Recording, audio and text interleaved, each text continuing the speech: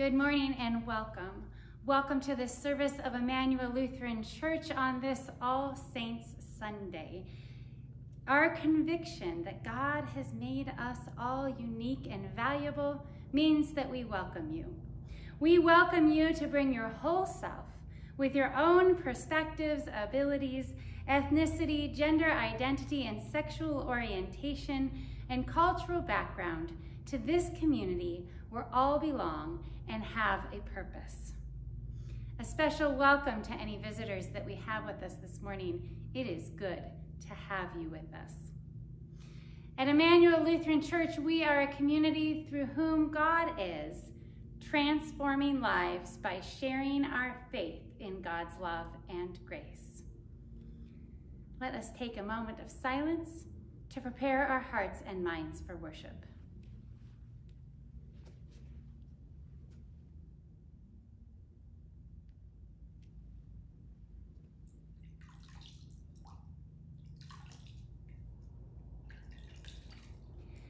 God of blessing, we thank you for the waters of baptism that shower us with your grace, surround us with your love, and fill us with hope in Christ. For the waters that rain upon your planet, bringing forth abundant fruit of the earth, we thank you, O Creator. For the waters that nourish your creatures, sustaining life of animals, people, and plants, we thank you, O Spirit. For the waters that reveal your beauty through waterfalls, shorelines, and watercolor paints, we thank you, O Life Giver. For the waters that we play in, the pools, lakes, and sprinklers, we thank you, O Joy Bringer. For the waters that wash clean our sin, grafting us into the body of Christ and giving us new life, we thank you, O Merciful One. Just as Jesus taught from the mountaintop, blessed are those who are poor in spirit, who mourn and thirst for righteousness. So too, Jesus proclaims God's favor upon all who feel anxious and broken during these frightening and uncertain times. We pray, O Lord, for the people of the world who do not have clean water or whose source of water is threatened. We pray, O Lord, for the lands that are suffering under the weight of too much water or are parched with thirst due to lack of water. Fill us and your baptized children throughout the world with your Spirit that calls and empowers us to steward the waters of the earth for the sake of your saints now and in the generations to come. Amen. The grace of our Lord Jesus Christ, the love of God, and the communion of the Holy Spirit be with you all, and also with you.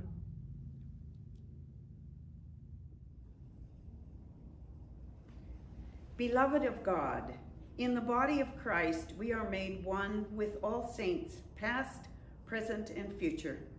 This year, our world has suffered under the weight of global pandemic, violence, and brutality, and social division. Throughout the world, we have lost 1.1 million people to COVID-19, 230,000 in the United States, 2,300 in Washington State, 70 in Clark County. Our county has shaken in the wake of the violent deaths of too many neighbors who are Black. In our community of faith, we have lost beloved siblings who have shared with us in God's mission to the world. Among our friends and family, loved ones have died of illness, suicide, violence, accident, and more. In faith, we cry out in mourning. In hope, we trust that nothing separates God's children from Christ. In love, we continue to live out the legacy of the saints who have gone before us. In this same faith, hope, and love, we name aloud and in our hearts those saints in our lives who have passed this year. Grace crying.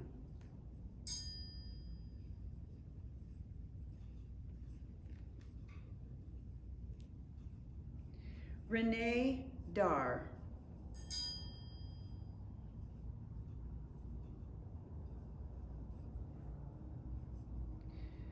John Potter.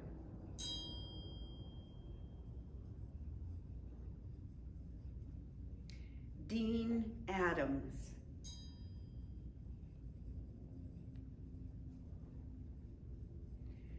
Norma Thompson.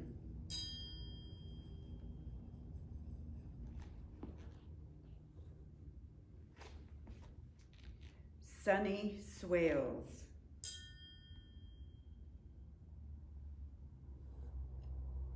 Lisa Doshina.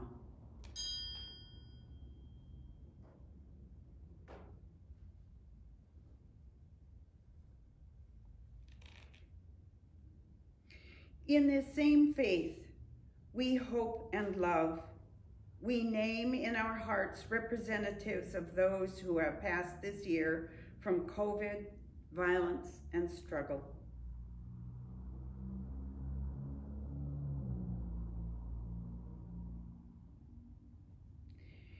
In this same faith, hope, and love, we name in our hearts those saints who have made us who we are as individuals and as a community.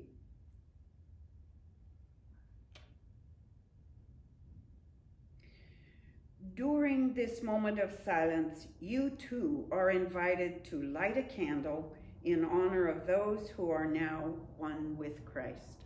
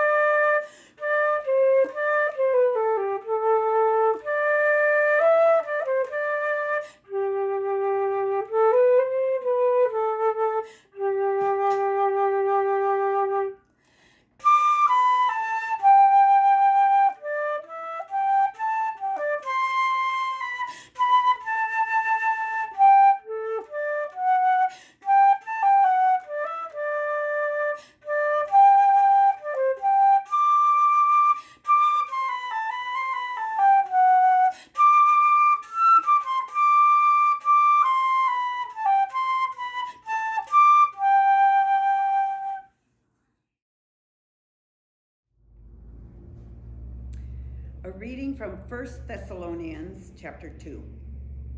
You remember our labor and toil, brothers and sisters.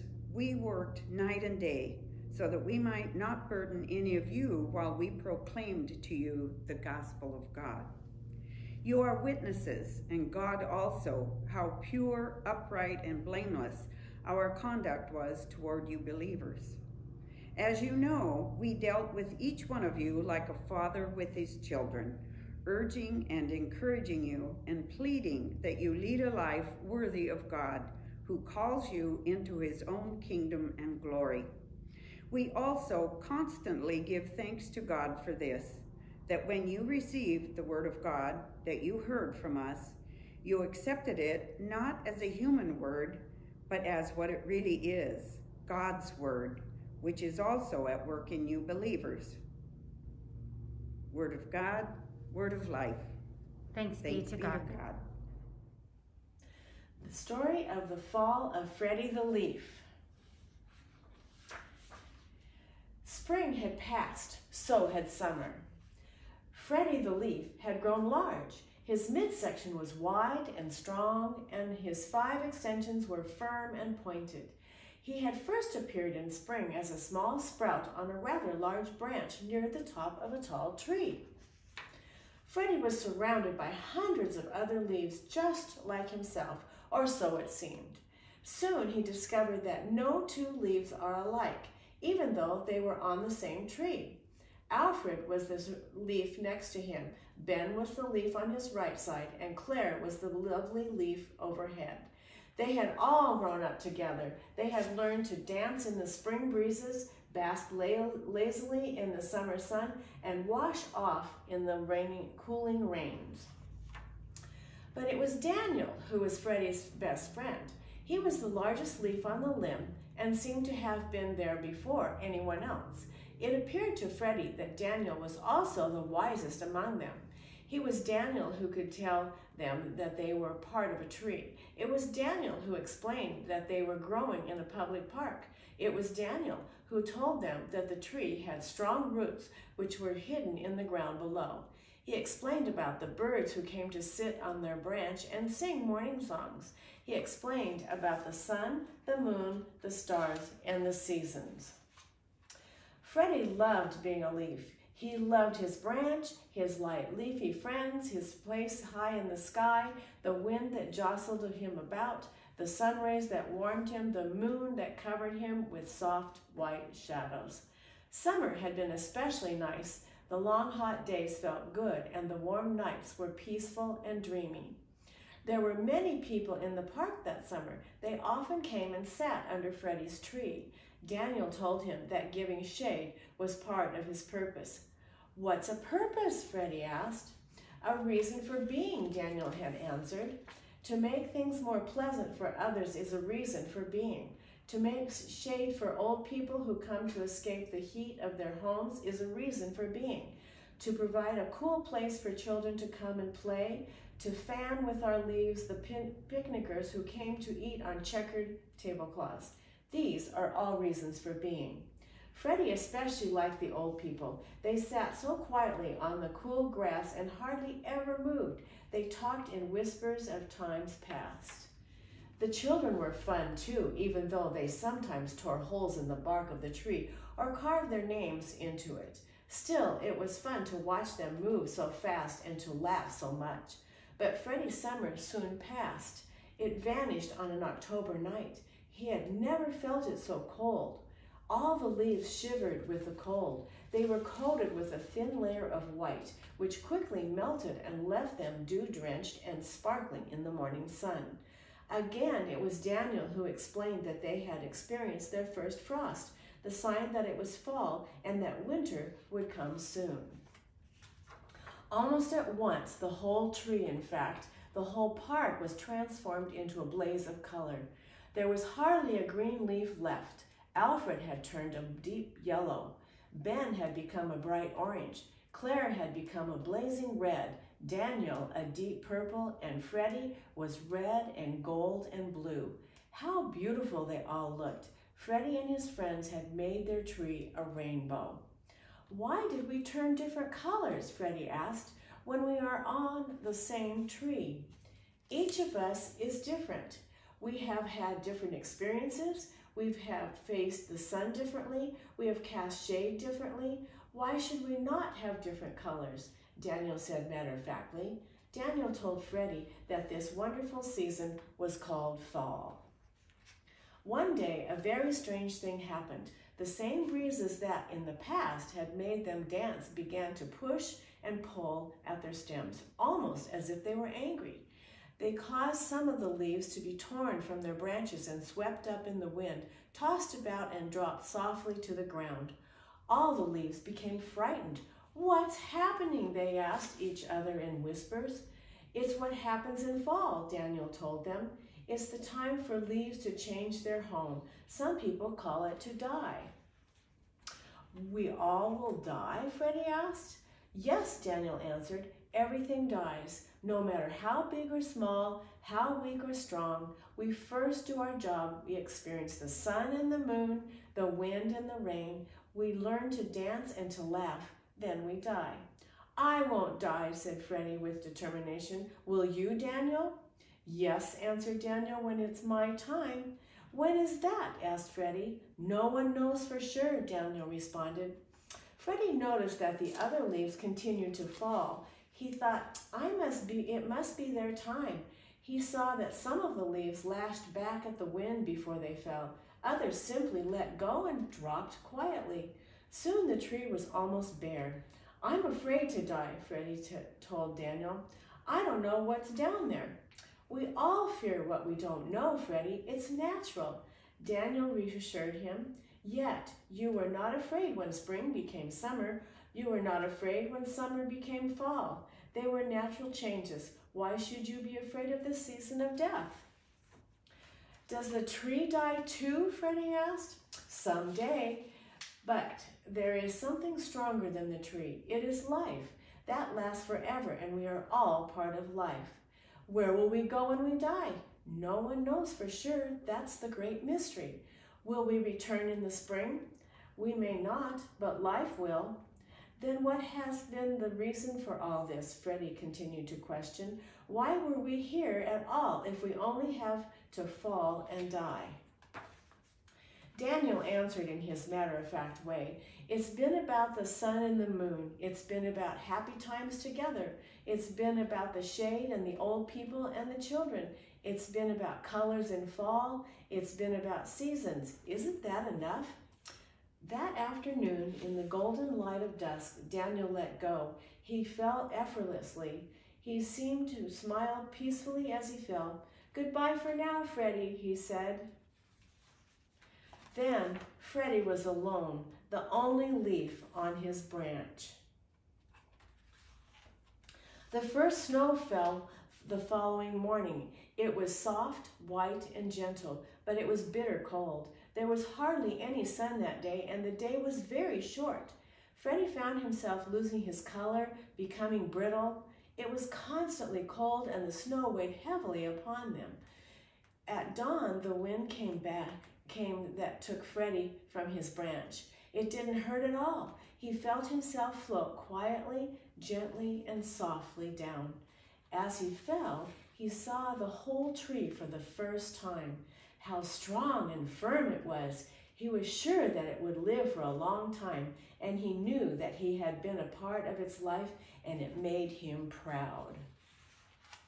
Freddie landed on a clump of snow. It somehow felt soft and even warm. In this new position, he was more comfortable than he had ever been. He closed his eyes and fell asleep. He did not know that spring would follow winter and that the snow would melt into water. He did not know that what appeared to be his useless, dried self would join with the water and serve to make the tree stronger.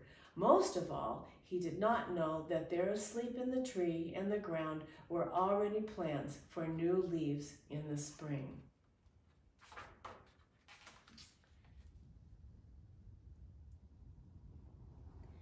The Holy Gospel, according to Matthew, the 23rd chapter.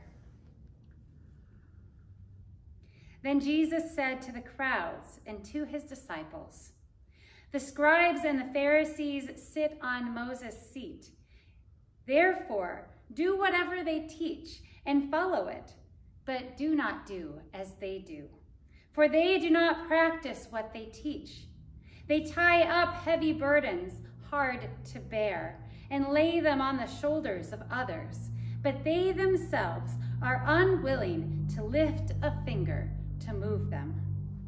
They do all their deeds to be seen by others, for they make their phylacteries broad and their fringes long.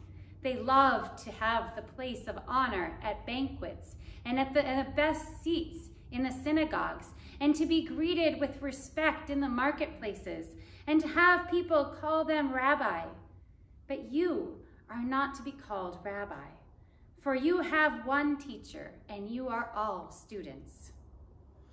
And call no one your father on earth, for you have one Father, the one in heaven. Nor are you to be called instructors, for you have one instructor, the Messiah. The greatest among you will be your servant.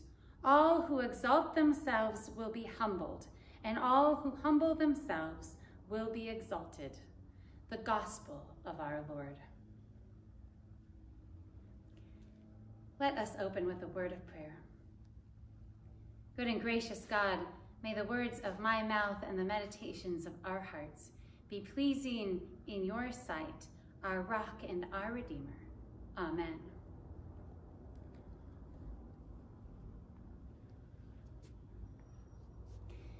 You know that voice that we sometimes have in our head? That voice that says that we are not enough. We're not good enough, we're not strong enough, we're not faithful enough. Sometimes I think back about where that voice started. And sometimes I think about the people that I've met throughout my life who have kind of encouraged that voice in me. And I realize that that is not the voice of God. I think there's something within us that knows that that's a burden that God does not want to place on us. Jesus is talking to the disciples, continuing his back and forth with the leaders of the people. And he calls out once again the scribes and the Pharisees. And this time he says to them, yes, you are teachers of the law. You are given the authority, the power, the position, the privilege, the responsibility to encourage the people to be faithful to the Torah, the laws of God. And yet, instead of doing what the law is supposed to do, they make the law into a burden by adding one more thing that's required of the people to be good enough for God, to be good enough for the community, to be pure, to fit in. And Jesus says, instead of lifting that burden from people, you place that burden upon people. Do you hear that message? That the gift of Torah, the gift of the law for the people, was actually supposed to lift the burden. And for those of us who share this good news with people around us and who listen to it for our own selves, do we actually recognize the freedom that it offers us? The way it offers us the opportunity to be freed of what bogs us down, be freed from that voice within us that says that we're not good enough, be freed from that voice within us that looks out at the world and tries to put into categories who is right, who is wrong, who is good, who is bad, who is in, who is out. That's a burden that God does not require us to carry. And so, beloved children of God, on this All Saints Sunday, this day we recognize and honor and celebrate the lives of the saints who have gone before us.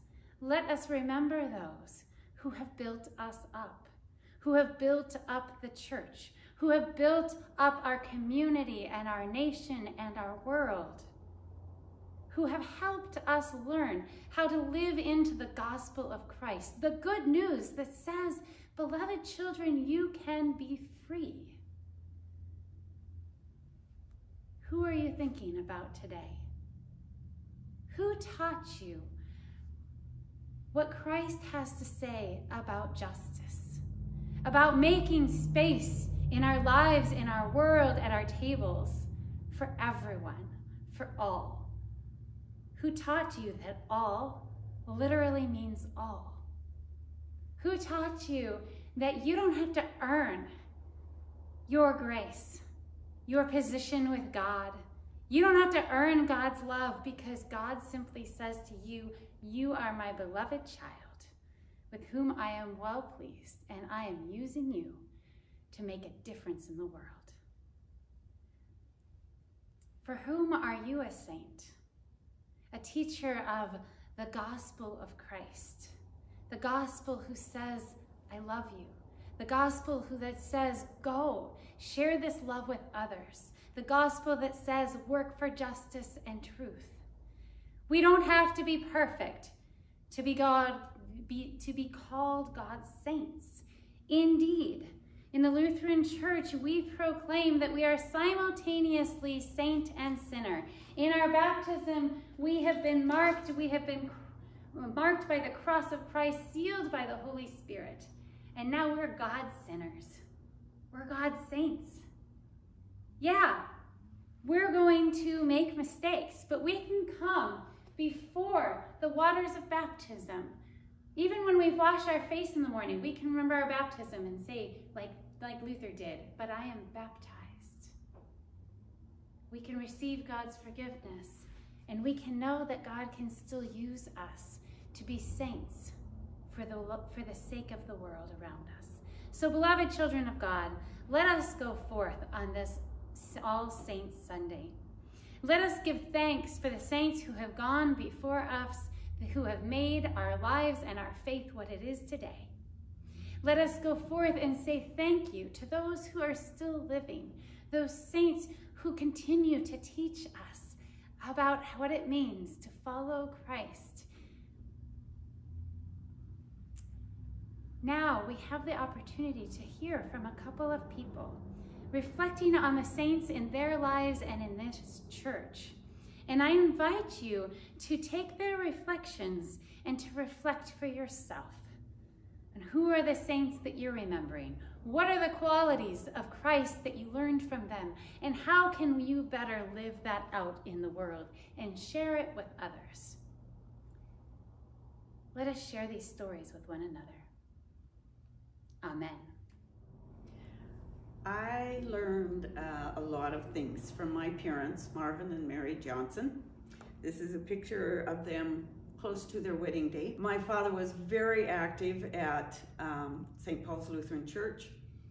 I remember that after he had surgery for a brain tumor, this is when he was older, there were several men that came from the church to give him an award because he had been so active in 4 different areas of the church. 2 of them I remember. One, I'm sure he was on the council, and he always sang in the choir. He had a beautiful voice. My mother was with the Apostolic Lutheran Church, and so they got along just fine. My father also was on the committee to the Synod Committee to look for property for the First Pacific Lutheran Theological Seminary, which they bought an old estate in Spanish-style buildings in Berkeley, California, way up on the top of Marin Drive, I believe it was called. It was a terrible trip getting up there, but a beautiful sight. Mom was always active with us in school. She helped with PTA. She helped with, we had little Christmas programs and things like that. They weren't perfect. None of us are, but they were very loving and welcome family, and I'm thankful for them. This is my mom, June Reek. She was marked by an extraordinary selflessness, an ability to listen to others and to feel joy for others, and to listen and to feel joy about anything I said or did, really. She was an example of faith and forgiveness and embodied pure, unconditional love. She taught me to stand up in the face of adversity and to beat the odds when the cards were stacked against me, like she did, living with bone cancer from breast cancer for 21 years. But most importantly, she taught all of us in the family to love. Not just me, but every person touched by her on earth was brightened by her pure goodness. What an amazing blessing to have a mom like that.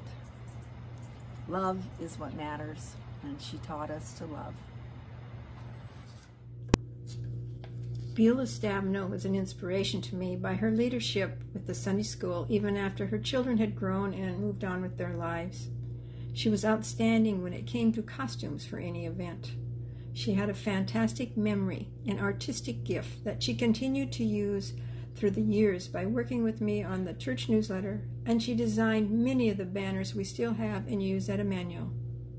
She always reminded us that we are God's hands and feet to do His work in the world. Gordon Young and I connected, first as golfers with electric golf bag carriers, comparing problems with wheels and batteries, and later as woodworkers, he teaching, me learning. I could make a mud pie, but Gordon could make a brick. We clicked on many projects. His energy, his insight, and his commitment to service to others was very contagious. I, of course, appreciated his efforts on my behalf, but I also began to realize all he had done for Immanuel over the decades. He quietly made contributions of such magnitude that I still look around and am humbled. Our love of golf was shared, but not nearly often enough on the course, and I hope he continues to be of service above, as he taught me to be. Thank you, Gordon.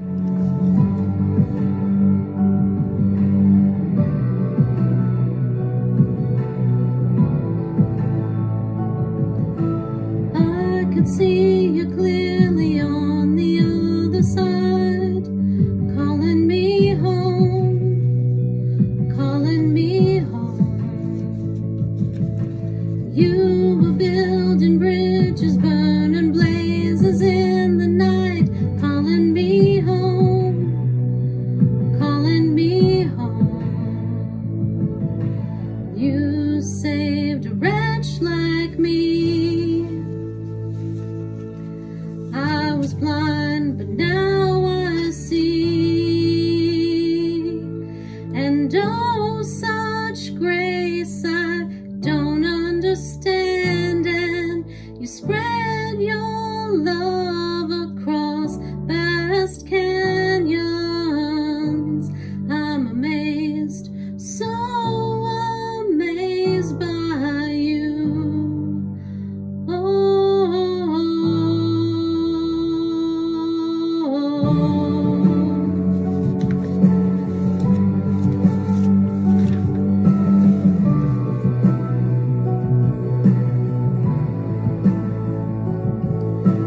Laying down your life to fill the great divide, to call me your own, to call me your own. You were bruised and broken before you bled and died, to call me your own, to call me your own. You claimed the victory. Now death can hold no sway over me. And oh, such grace I don't understand. And you spread your love across vast canyons. I'm amazed, so amazed by you.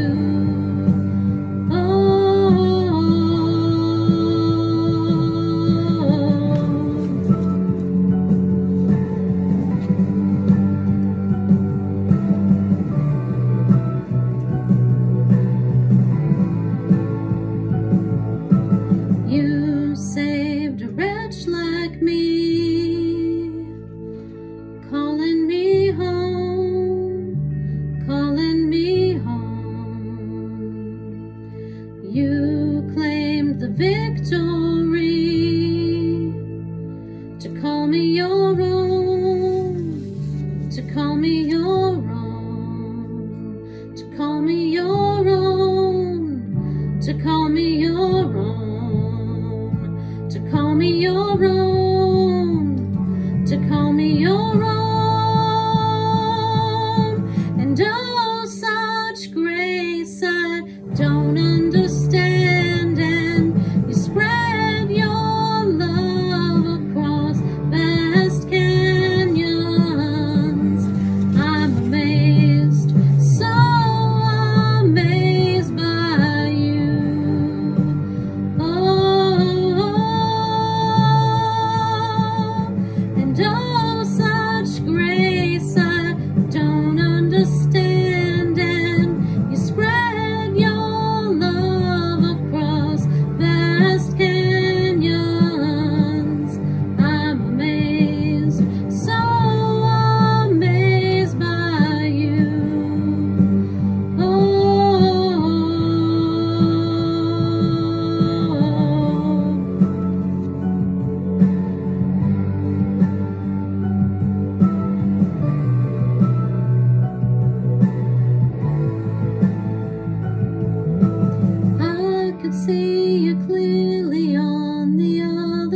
God, calling me home. You're calling me home.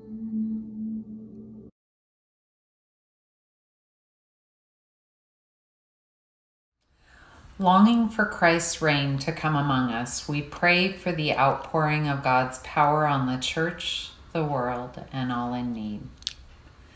Lord of all the saints, we praise you for prophets and teachers whose witness to your gospel across time and space inspire us by their courage to share our faith in your love and grace. Hear us, O God, your mercy is great. Lord of every place, the universe proclaims your greatness from generation to generation. Bless the work of naturalists, conservationists, and park rangers who train our attention to the wonders of the world you have made. Hear us, O God, your mercy is great. Lord of every nation, guide this country, red states and blue states, rural voters and urban voters, young and old, as we share in another national election. Kindle hearts eager to understand our common needs and seek our common good. Unite this nation for the good of all. Hear us, O God, your mercy is great. Lord of every blessing, your Son's blessing came to those living with poverty, grief, hunger, thirst, and persecution.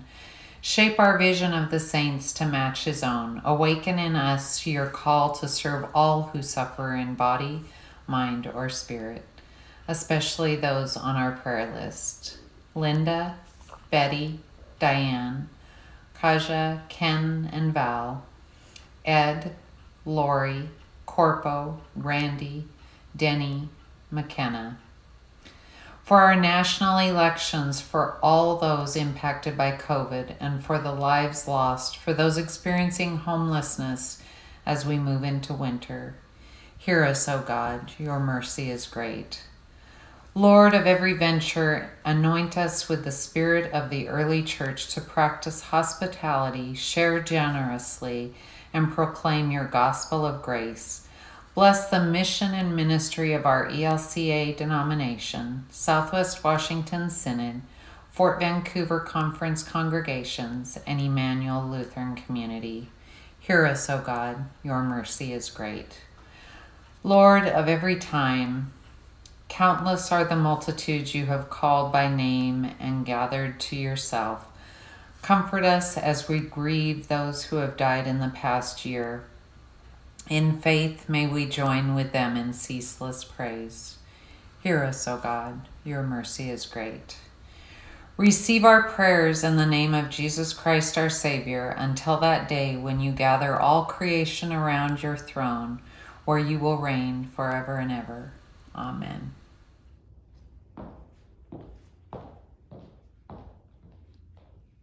The Lord be with you. And also with you. Lift up your hearts. We lift them to the Lord. Let us give thanks to the Lord our God. It is right to give God thanks and praise. It is indeed right, our duty and our joy, that we should at all times and in all places give thanks and praise to you, Almighty and merciful God, through our Savior Jesus Christ. Holy are you, O Lord, and great is your majesty. All the saints in heaven and on earth sing their praise of your eternal glory.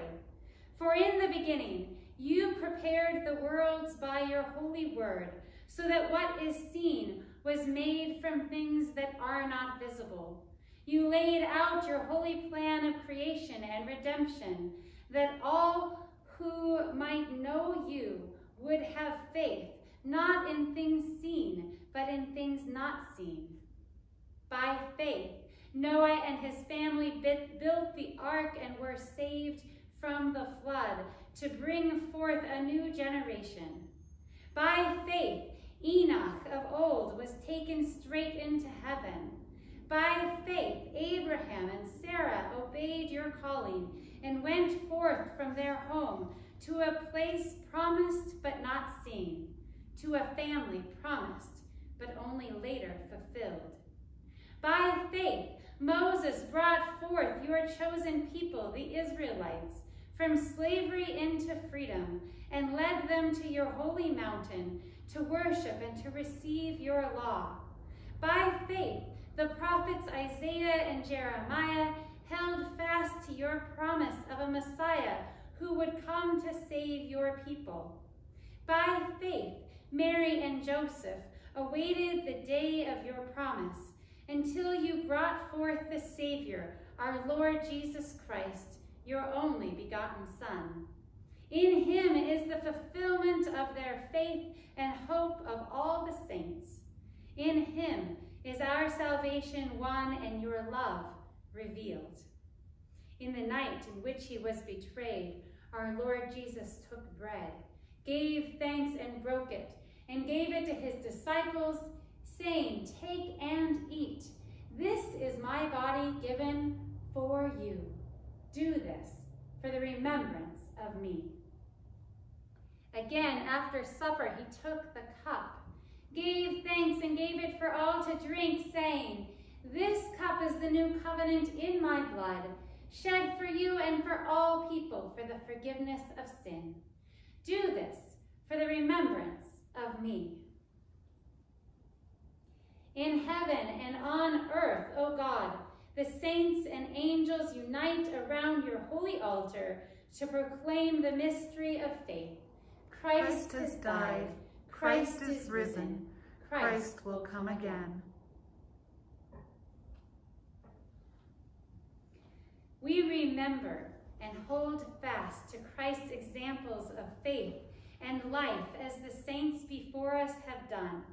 We remember his living among outcasts and sinners, his glorious resurrection and ascension, and his promise to come again, to raise us and all the faithful departed, to live together eternally in fellowship with him in his heavenly kingdom. Send now your Holy Spirit upon these gifts of bread and wine, that they may be the body and blood of him who is the hope and salvation of the living and the dead. Send your Holy Spirit upon us also, that we might know his presence in these gifts, and that through them we may be united in prayer and praise with all those who have gone before us. With this feast, join us in one holy communion of saints, one great cloud of witnesses, with St. Peter and St. Paul, with St. John and St. Mary Magdalene, and with all the blessed dead whose lives of faith in unseen things continue to inspire us, as together we lift our voices to you, O God, Creator, Son, and Holy Spirit, in eternal glory, now and forever. Amen. We are bold this morning to pray that risky prayer that Christ first taught us. Let us pray the Lord's Prayer together. Our Father, who art in heaven, hallowed be thy name. Thy kingdom come, thy will be done, on earth as it is in heaven. Give us this day our daily bread, and forgive us our trespasses, as we forgive those who trespass against us. Lead us not into temptation, but deliver us from evil. For thine is the kingdom, and the power, and the glory, forever and ever. Amen. Beloved children of God, you are invited to set your own altar table at home to commune with us even from a distance. We recognize that ideally we would be gathered together in body, but we also know that we are gathered together in the Spirit. And so if you feel comfortable, you may set your altar and join us for communion. Receiving the bread of life, this is the body of Christ given for you.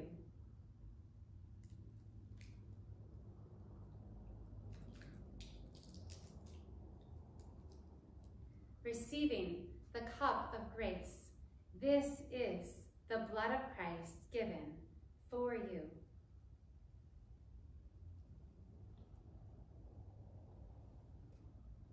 May the body and blood of our Lord and Savior Jesus Christ strengthen and keep you in God's grace.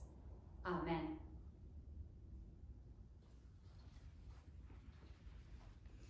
Beloved children of God, receive God's blessing. May the God of all creation, in whose image we are made, who claims us and calls us beloved, who strengthens us for service, give you reason to rejoice and be glad. The blessing of God, sovereign, Savior, and Spirit, be with you today and always. Amen. Beloved of God, go in peace to love and serve the Lord. Thanks be to God.